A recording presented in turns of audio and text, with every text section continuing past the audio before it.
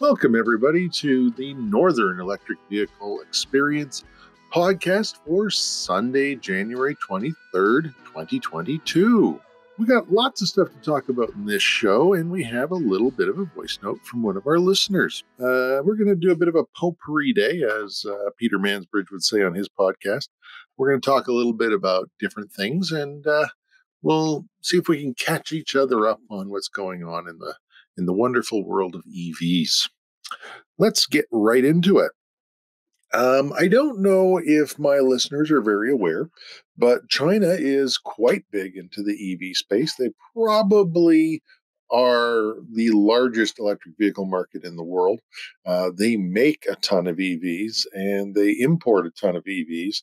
Here's an anecdote that I heard not that long ago, which will give you an inclination of the difference between China and the rest of the world on EVs. An English city announced that it was, a minor city announced that it was signaling its great success at putting a couple of EV buses on the road on this day. The very same day, a Chinese city converted its entire fleet of 10,000 buses to electric. The scale is somewhat different. I'm not a cheerleader for China, especially with what's been going on between China and Canada in the last while. But we do have to recognize that they are moving right along with EVs in a rapid way. Doesn't mean we need to get left behind or have been left behind. It's still early days and we can catch up. But one of the concepts and one of the interesting companies from China is a company called NIO. They make electric cars, but they have an interesting concept that has been doing very well in China, and they're now trying to experiment with it outside of China. And it's battery swapping technology. Literally, they sell you a car, they can sell you the battery, they can lease you the battery, and you will drive into one of their swap stations, and I believe it's in less than a minute or in about a minute. Maybe as much as 3 minutes, but certainly not more than that. They can take your battery out, put a new battery in, and boom, off you go. And furthermore, you can also have, say, a smallish battery for your daily, whatever you do, and it's sized, get one that's sized according to your daily whatever. And then maybe you're going to pull a trailer or you're going to go on a road trip or something like that. You can get a larger battery, a much larger battery, up to what your vehicle is capable of handling, which I think in NIO's goes up to about 100 kilowatt hours, and just have that for the period of time that you need it. And then you reduce back to your more normal battery when you don't need it. This will allow something that needs to happen in EVs, in that electric cars should be sized with batteries that are more appropriate to what people do with them on a daily basis, not for those onesies and twosies of times that you might take your vehicle on a road trip. That's a lot of resources to throw into a gigantic battery that a lot of people will frankly almost never use. So this gives a potential swapping scenario that perhaps in the future, maybe you will charge at home as a normal thing, but maybe you won't own the battery in your car. Maybe you will lease the battery, and you will most of the time lease an ordinary battery that suits your daily needs. And when you need a bigger battery, then you go to your battery swap station, your dealer, whatever, they put in a bigger battery. You lease that for a couple of weeks, a month, and off you go. Also, you could get, say you live and work in the same town, and you don't need a battery that's more than, say, 30 kilowatt hours for your average daily whatever you do. But then you get a job that's in the next city over, and now you need to be able to drive 45 minutes, 100 kilometers, 75 kilometers, 70 kilometers away. Wouldn't it be nice to be able to say, hey, my manufacturer, I want to lease the 75 kilowatt hour battery now instead of the 40 kilowatt hour battery. And you just go in, they swap you out, and you're good to go. That sounds like an idea that might have some legs. But NIO is expanding outside of China. And they are expanding into Norway. A lot of you may not be aware, but Norway is a huge EV market. They sell more EVs than they sell gas cars by far. And I think they have a climate a lot like ours in Canada. They have a northern climate, and they just seem to be selling EVs like they're going out of style.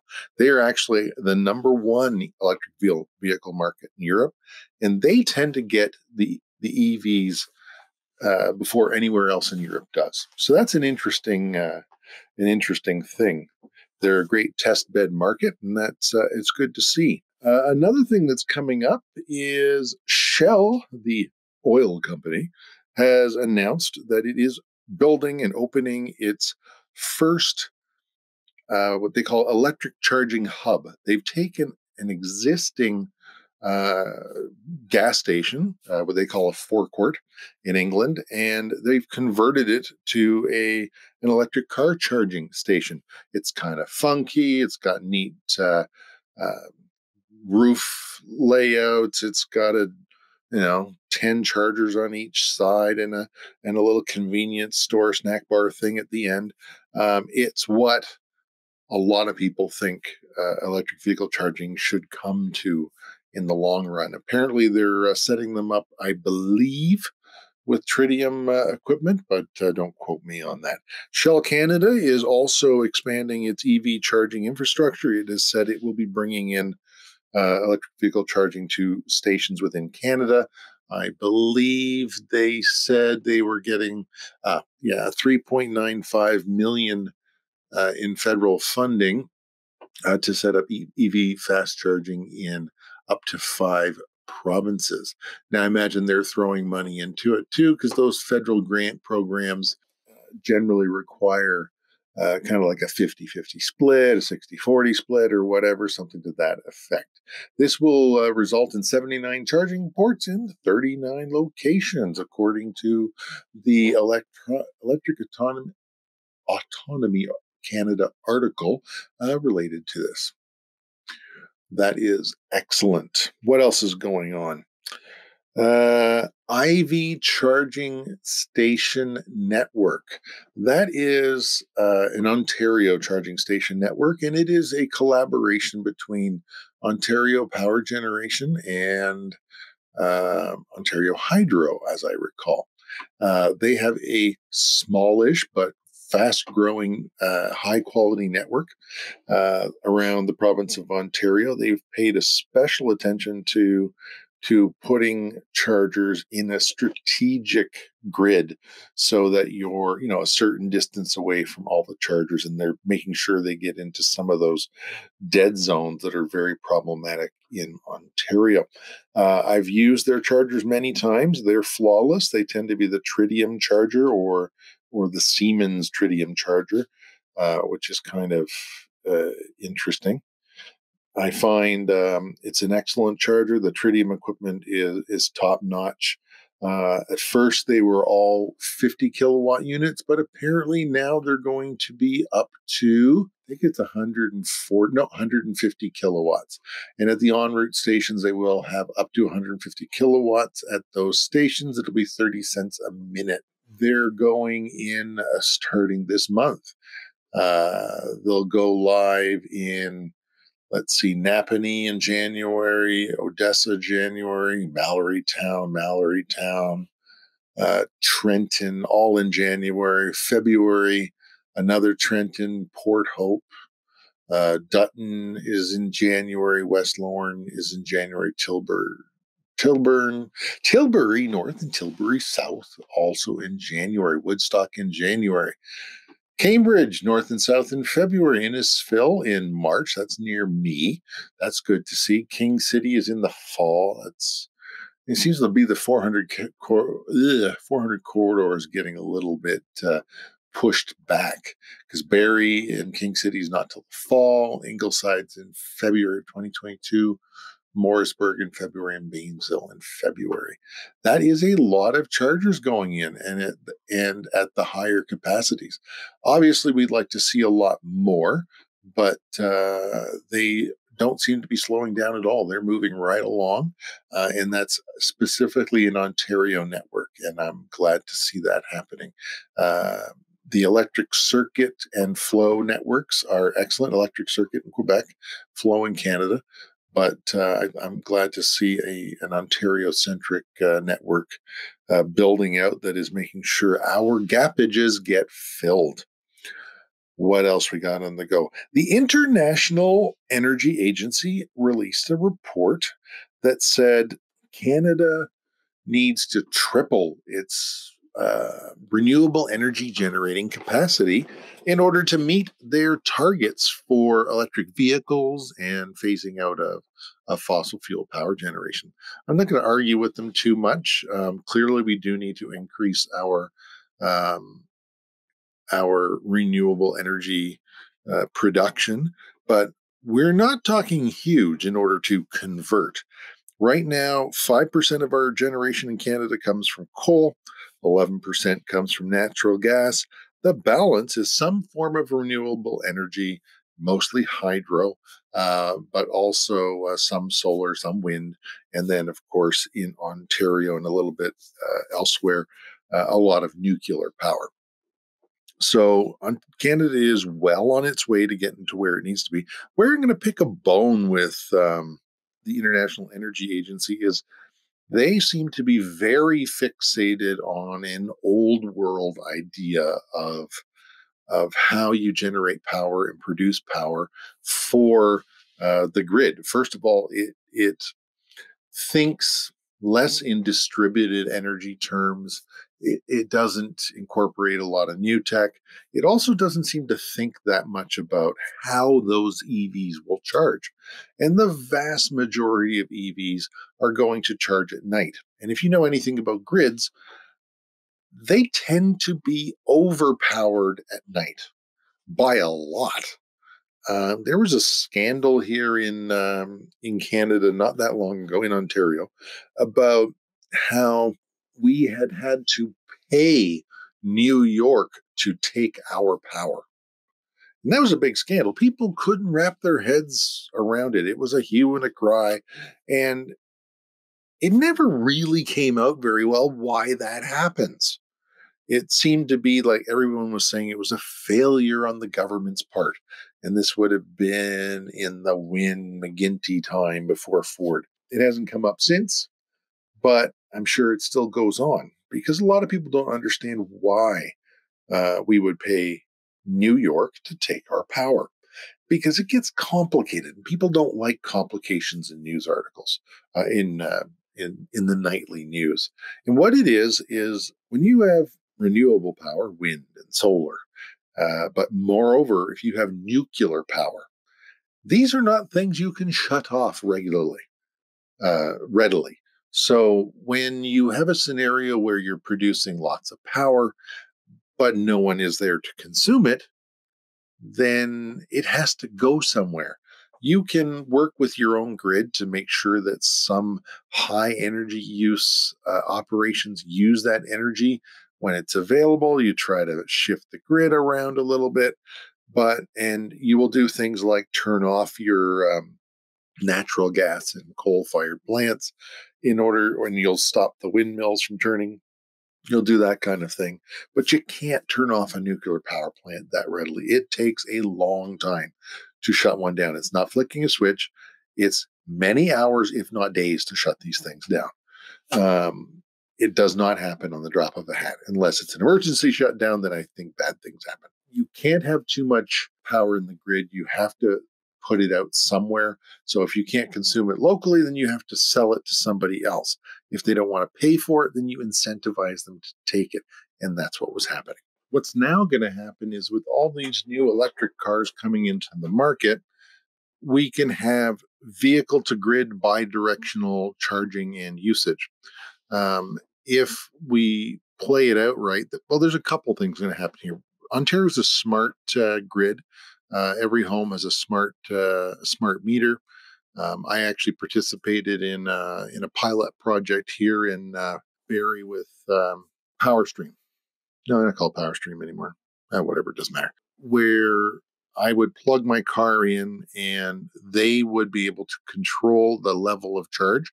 That was a testing process so that if the grid is being overburdened, the grid could slow down the amount of charging that's happening to my car, and uh, and therefore lessen the stress on the grid. Imagine if every electric car in Canada or in Ontario all of a sudden decided to plug in at the exact same time. The grid needs to have the ability to slow that down, to reduce the amount of charging that's happening at any given time.